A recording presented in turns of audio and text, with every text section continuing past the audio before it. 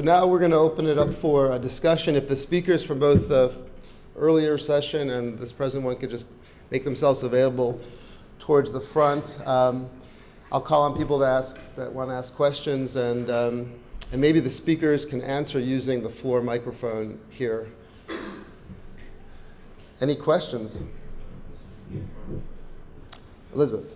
So I spent many years of my life tracing soul side in the brain, right?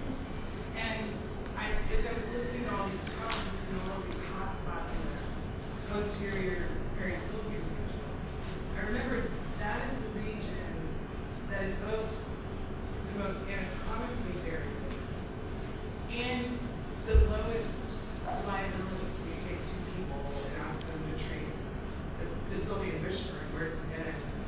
And the reliability there is the worst. And I don't remember how many millimeters of variability, but it was 4 or 5.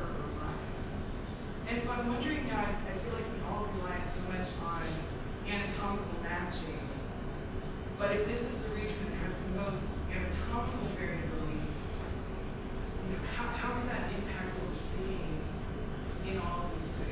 It's really just a question, but if you've got 4 or 5 millimeters of variability and interrators can't even decide where that solution and how can that impact So I always feel like this is the Annie Hall question. So there's a famous scene in Annie Hall where he's talking to his therapist and she's talking to her therapist. And he says, we never have sex anymore 3-4 times a week. And she says, we have sex constantly 3-4 times a week. So I think anatomical variability is something to be measured and to be taken account of as much as you can. To me, one of the huge surprises is we took, so as an example, we took these locations from completely separate people and got lesions from a small number of individuals, and we got the predictability of these effects. So in essence, what that's saying is what we did was good enough. And so I think it's going to depend very much on the exact question you want. If you want a relationship to, a particular part of the perisylvian fissure, using an atlas-based technique is not going to be very good. On the other hand, if you want like levels of effect at some grosser scale, then the techniques that we have will work. So it really is going to be question dependent how much the variability affects what's going on. And I think that's always been true and will continue to be true forever. Thomas? So 2 questions, one for Steve, so keep the mic, and the other one for the resting state folks. So the one for you, I love the lesion-based test, but I think you would convince me a bit more if you set up the test within the frontal lobes, with one region that is your articulation, high articulation, but there were many places in the frontal lobe that showed low articulation. Now, if the two differ, then I think you are up to something, but comparing frontal lobes with a big, very different chunk of the brain is not as convincing. Absolutely. So we think of this as preliminary data, which maybe should help us give a grant. Now, which thus far hasn't worked very well. So let me tell you, those regions were chosen not totally at random. And I totally agree that, to me, the next place to pick is like something right in the middle of our frontal-parietal network, which is a big area with low participation coefficients. Absolutely, absolutely. So there's, to me, a ton of controls to be before you're completely convinced or even sort of convinced about this. But we chose those regions because, as we've heard multiple times today, these are hubs. These are the hubs. These are the hubs. These are the hubs. To our way of thinking, which admittedly is a very different set of criteria that you put hubness through, they aren't hubs.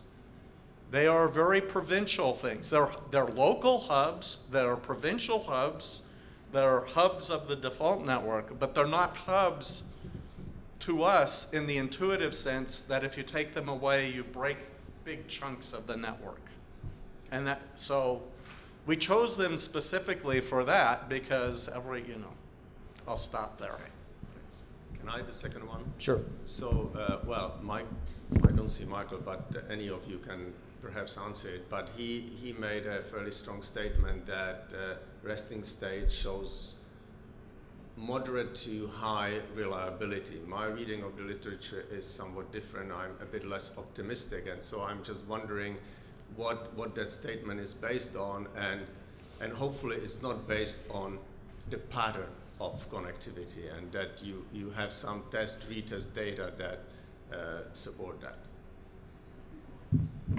Yes, there are 3 different studies published from our group using one intrinsic functional connectivity approach, the other ICA, and the other FLFF, using the so-called, it's a classic right now, NYU test-retest data set, where a group of typical adults have been scanned within sessions and between sessions with approximately 8 months apart was the long-term test-retest reliability. We measure test-retest reliability with ICC, and yes, the maps, even voxel-wise, are moderate to high test-retest. Also, we learned that the test-retest reliability varies as a function of region and measure. Right. So there's another study actually from you in children, another study in elderly population, and another one on graph theory. The graph theory one is a little more complicated.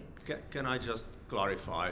That's what I expected that you would say, that the ICA will give you more or less the same result. That's not good enough for me, because if I present a visual stimulus, I do get activity in the visual cortex.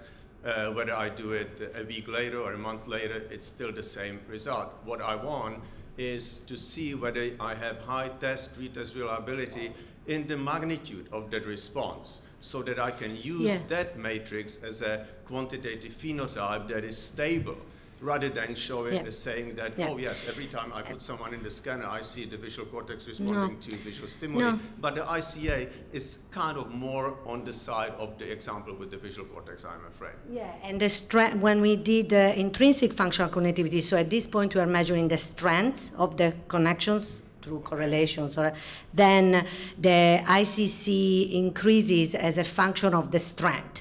So the stronger correlation, the higher is the ICC. But how strong is the retest of the strength? It goes. After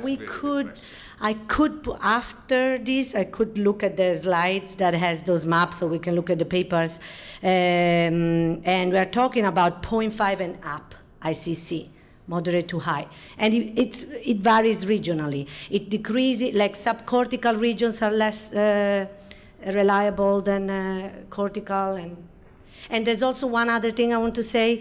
In a study where we look at relationship between connectivity and autistic traits, it's published as well in 11 in AJP.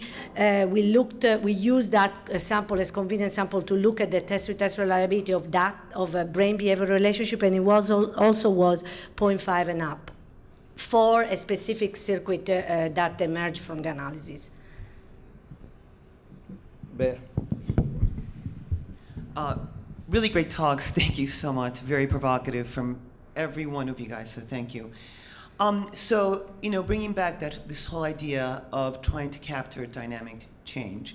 And I hear different aspects of networks, of nodes, hubs, vulnerable regions, and so forth, being characterized depending on the type of analysis that we're using.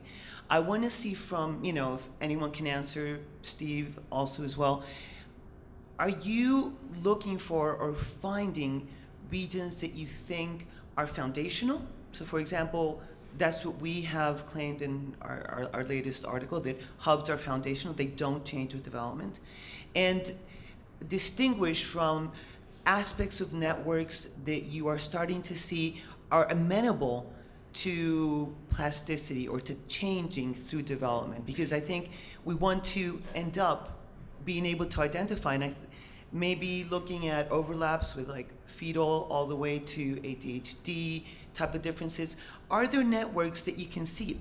These are the ones that are exerting the ability to, you know, have the environment affect connectivity.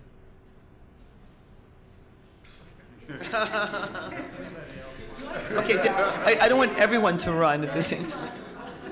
All right, well, I think, you know, how to approach that question is, right now, from my perspective, it's kind of a I don't know. I don't know if there's the data type to answer those types of questions where you can look at how, you know, how these external environmental events can affect kind of the longitudinal trajectory of a given system or a given measurement or a given metric. I don't know if the data's out there yet to really be able to determine that particular question per se. The more things change, the more things stay the same. What you're saying brings up what I think is an important point. So But I think that's part of the goal. Like a lot of our work and a lot of others here. That's part of the goal. That's kind of the you know, the end goal is trying to determine what systems, what measurements, what aspects, what characteristics of the system are good predictors of kind of long-term outcomes, and you know what aspects, what parameters are most amenable to change. So yeah. I mean, I think this opens a huge can of worms, and maybe the thing I want to say is there's two things. One is the dynamics. There are dynamics at multiple scales here. And so answering the kind of question that you're trying to ask it's a absolutely typical complex systems question for people who look at ecosystems and stuff. There are things that are affected on an hourly basis, a daily basis, a monthly basis, a yearly basis, 100 years, but you know, you have your 100-year flood. Well, that's because of the dynamics of complex systems. You know you're going to have one, you just don't know when. So let me say two pragmatic things. One is, in our hands, and if you're going to do complex analyses, the idea that 6 minutes or 7 minutes or 8 minutes of resting state give you a reasonable picture is just not true. There are now multiple papers and data that we have, which unfortunately is not published yet, that there are very clear dynamics in networks on the order of a half an hour. So, number two, we have Russ Poldrak's, he wants it to be called the Russome. We've been calling it the Poldrome, but he wants us to change, so I'm going to try and say, so the Russome, it's very computationally hard, it's turned out to us, and we have to implement it on a supercomputer to do this well. But I can tell you very clearly that in Russ's data, there is low reliability. So you take a whole bunch of data, and you have a whole bunch of other data, and the question is, how much of the other data do you have to get where it asymptotes, where your correlation or your ICC or whatever reliability you want to measure, how much do you have to get before it asymptotes? And I can tell you, we've been able to do this for 15 minutes. So like 100 grabs of a whole bunch of 15 minutes worth of data. And it's very clearly not asymptoted at 15 minutes. So everybody that's collecting, you know, you're collecting 6 minutes of data and you think you're going to characterize individual, you know, community structure. It's just not enough. It is not enough. Debbie Downer. Could I just comment on that? And I mean, it also goes in the other direction. So I mean, you get fairly static maps at 5 or 10 minutes. But if you use much shorter windows, you can actually see that there's a lot of dynamic going on too. That's what I mean about yeah. Okay. So it goes both directions. Absolutely. So I mean, we've done this also with our monkey data. So I mean, if you use, let's say, just 30 seconds or a minute, the networks look totally different. And there's a lot of dynamic and hyper-synchronization that you see between areas and between networks. And so, I mean, there's a lot more in it than just a typical 5 or 10 minutes. Absolutely. Yep. Yep. So again, what's amazing is that this works at all, because it's a very noisy system at multiple levels. And yet, there are some striking principles that are emerging. And it is a huge challenge. We're imaging for too short a period of time, but try and get kids to be in the magnet, super still, unless we headbolt them, which is going to be a little problem, et cetera. We have all of these challenges that are facing us, and yet there are principles that are emerging. And Bea yesterday highlighted BJ's paper as sort of the start of this field.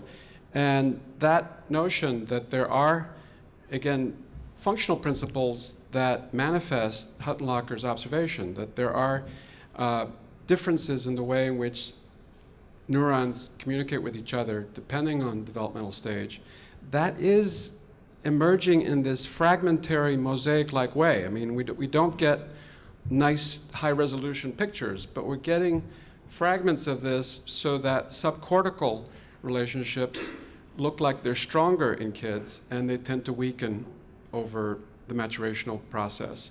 And the cortical are more prominent later on. And so, again, those are all tentative, but they do seem to converge on providing us with a sense of what some of the underlying principles are. And that's really what we're trying to scope out. The counterpoint to this is your and Mike's avowed goal is you want to be biomarker, something that you can do a test on an individual about. What I'm saying is you're shooting yourself in the foot if the amount of data that you collect is clearly insufficient to get so yeah, you can throw 100 individuals at something and you can learn a lot. Hell, we've made a career of this. But when you want to get to the individual level, you're going to need more data per individual. A lot more data per individual. So we're now into the next part of our time. So I'm going to say, as always, the discussion is much more interesting than we anticipate. We wish we had more time. But I'm going to, prerogative of this moderator, one more question, one more answer, and then we'll close the session. This really should be a question for Mike, but I figured I would ask it anyway. He talked about undersampled studies for doing classification, and he kept saying bigger samples, but just wondering, how do we find that number? And are there, I don't know of any power analyses that are out there that can tell us what an adequate sample size is. So just saying bigger and bigger isn't super helpful on a practical level. So I'm just wondering what you think about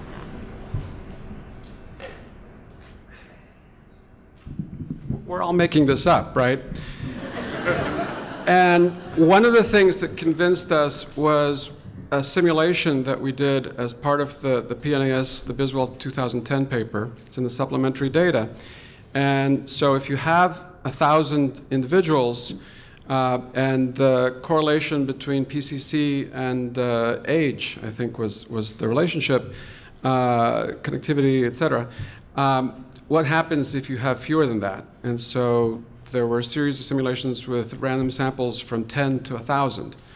And the mean value is pretty stable, but the confidence intervals are gigantic until you get to sample sizes of 150 or so.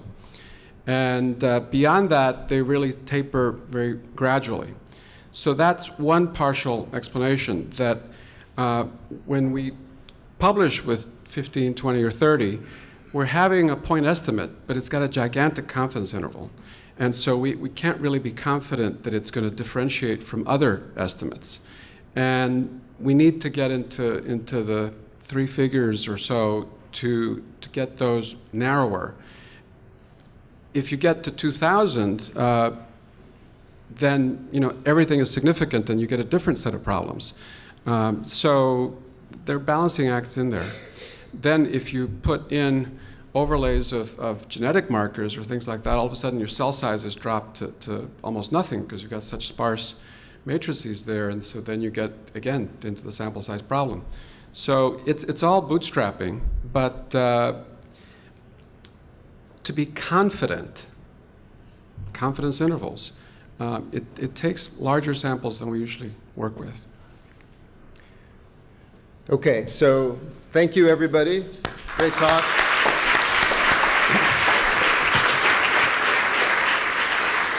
So just a couple housekeeping things. Lunch will be served in Le Bateau. I don't know where that is exactly. I got in after midnight last night. It's over there, okay. It'd be great if all of the poster presenters would just queue up first, jump ahead so that you can get your food, because the poster presentations are going to go on during the lunch session, which is in Kings Garden East. All the poster details are in your program. Please ensure that you're back here at 1:40 p.m. and then Marichal wants to make a comment or two. Just a couple of quick last-minute notes as well. We've had a number of people inquire about how they can order the art prints from the students that are on display there. We now have a sign-up sheet at the registration table, so if you're interested in buying any of those prints, just come and see us at the desk.